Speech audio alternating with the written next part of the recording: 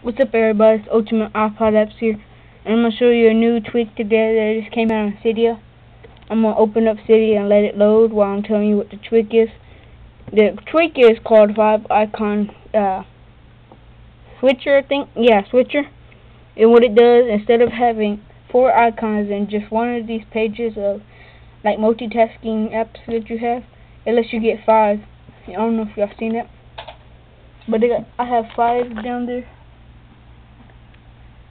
Yeah, so it just lets you have 5. Okay, so what you want to do is just search for it in Cydia. You want to search for 5, and it has spaces in it, so 5-icon switcher.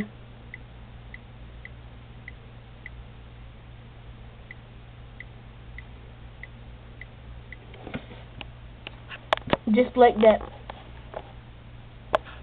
Okay, so what you want to do is just open up the first one. I have 2.